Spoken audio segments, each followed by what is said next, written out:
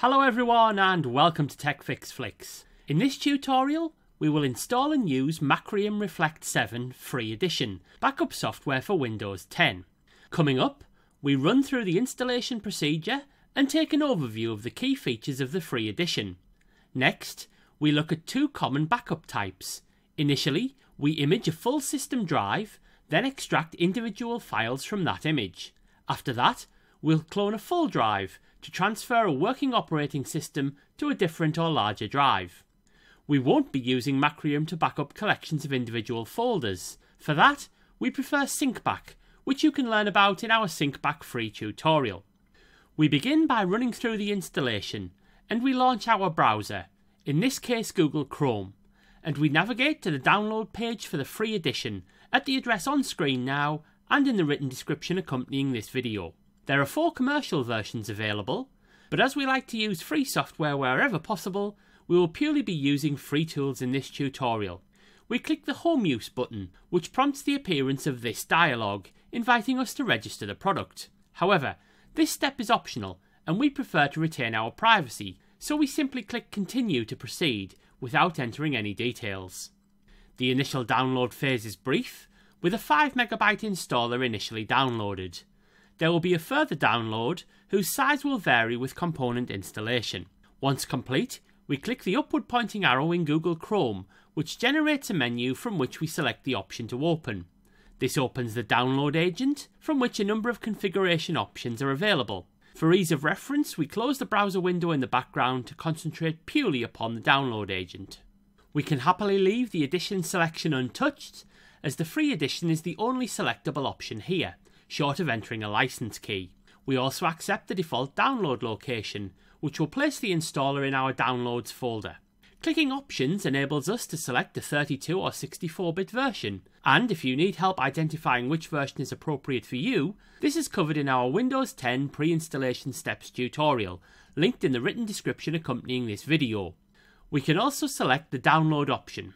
For the purpose of this introductory tutorial, we will select Reflect Installer only, but the creation of rescue disks is also important for systems which are no longer able to boot into Windows, and is something which we will cover in a future tutorial. For now, with the defaults accepted, we click OK in the Download Options window before clicking Download in the main Download Agent window. The second download phase commences, with a progress bar scrolling from left to right to indicate the status of the download. In a typical setup, user account control interjects, and because we clearly prompted its appearance, we click Yes to proceed. Once the download has completed, an introductory installer screen appears, at which we simply click Next to advance.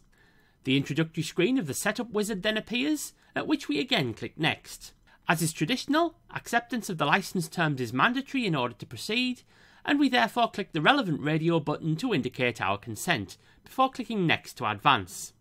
The license key is automatically assigned, and we simply click the radio button to indicate that we intend to use the product in a home environment as opposed to a commercial one. Having made that selection, it's once again Next to progress. For the second time, we are encouraged to provide our contact details, and for the second time, we retain our privacy by unticking the box to register, before again clicking Next. We can further customize our installation options, but for this basic feature overview, we choose simply to accept the defaults. We do, however, choose to customize the installation location by clicking the Browse button and browsing to a customized installation location of our choosing. Regular viewers will be aware that we like to keep an organized installation directory, but novice users can simply skip this step and accept the default installation path. With a custom installation path selected, we once again click Next, where we reach the final pre-installation screen. Clicking Install commences the installation. The installation commences with a progress bar moving from left to right as the process advances. As per our installation choices, a shortcut icon is added to our desktop, and we are advised that the installation has successfully concluded. Clicking Finish launches the program. We immediately see the main window, and note that there are 3 main backup tasks listed in the leftmost column, namely image selected disks on this computer, create an image of the partitions required to backup and restore Windows, and create a file and folder backup. We will address each of these in turn. Image selected disks enables us to back up one or more source drives to a destination folder of our choosing. Our main Windows drive is clearly identified by a Windows logo, but we can image any of the drives using this method. Our destination folder is typically an external drive, network drive, USB stick, or memory card. We will return to this function shortly. Create an image of the partitions required to backup and restore Windows is almost identical, but will only back up the Windows partitions, so would, for example, exclude a partition specifically set up to host only user-created files. Create a file and folder backup, disappointingly, is classified as a premium feature, and is therefore not available in the free version of the software. Nevertheless, this is an area where SyncBack excels, so we would very much encourage you to watch our SyncBack tutorial if your main aim is to back up specific collections of files and folders rather than a full disk partition. So here is our first backup scenario. We want to create a full system image of our C drive containing our Windows installation and all of the files and folders contained on it. Why would we do this? Well, we might be performing a clean installation of Windows, as featured in our Installing Windows tutorial series. Having a full system image allows us to perform an entirely clean installation of Windows, with the safety net of a full system image stored elsewhere, should we remember a file on the erased system which we simply cannot live without.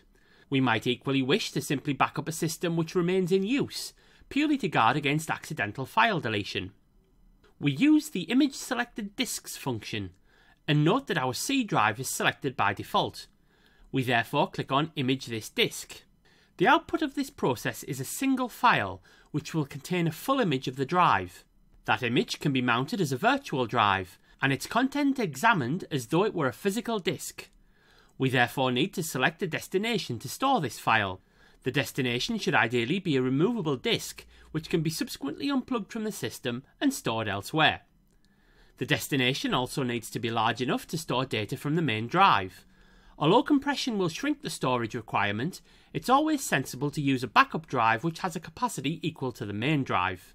We will list some favourite external drives and USB sticks in the written description accompanying this video. We click to select the destination folder. The location selector appears.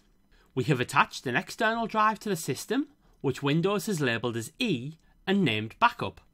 This is a blank drive assigned specifically for this purpose. We select the drive and click OK. We now see the E drive confirmed as the destination location, so we now know that the content of our C drive will be saved as an image file to our E drive. With our options set, we click Next. Using the suggested compression option will reduce the size of the backup file. This is achieved by not including page file and hibernation files, which purely serve as a form of extended system memory and are most unlikely to be of any true value for archival purposes. We therefore accept the defaults and click OK to move onwards. As we are purely summarising, we won't explore scheduling options or retention rules in this tutorial. However, it should be noted that a selection of backup templates are provided should you wish to make use of them. We click Next once again. We are presented with a summary of the choices we have made, which will be applied to the backup, and we scroll down in order to review them fully. Having done so, we click Finish, which takes us to two further options. The first ensures that a backup will be run immediately, which we definitely want to do. The second allows us to save an XML definition file, which effectively captures the parameters of the backup for future use, and enables us to specify the save location for that definition file. We happily accept the default in both instances and click OK. The backup process now begins. Dependent upon the volume of data being imaged and the speed of the drives and processing system, this task may take some considerable time, and you may wish to take a break as it progresses. We are presented with a summary of the backup task and advised that the image has been successfully created. We click OK to clear this dialog. What have we achieved?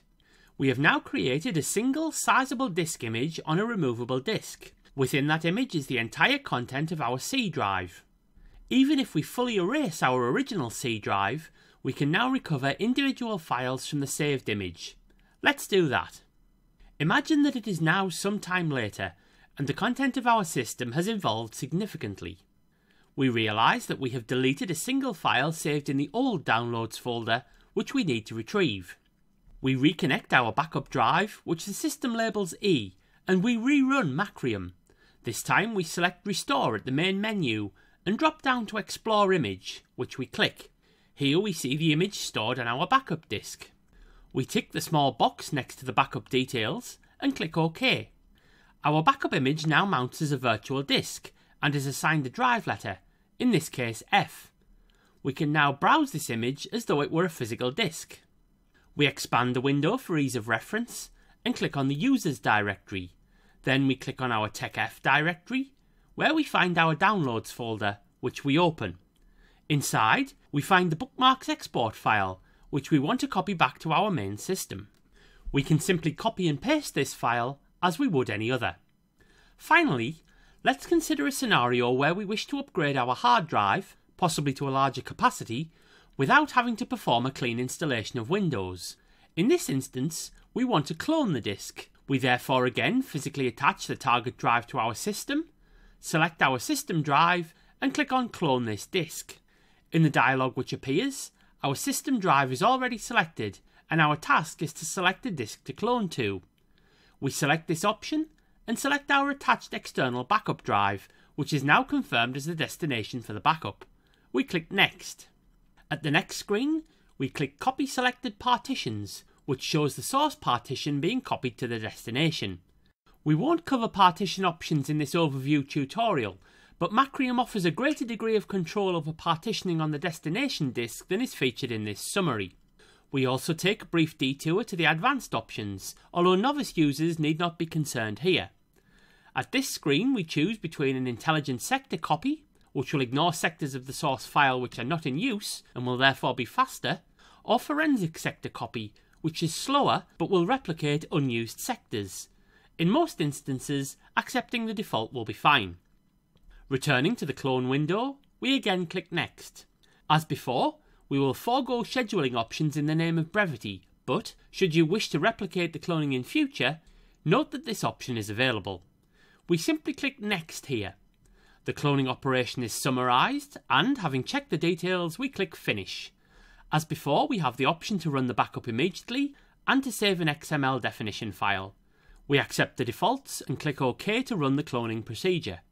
Crucially, we are reminded that the cloning procedure will entirely overwrite the destination drive.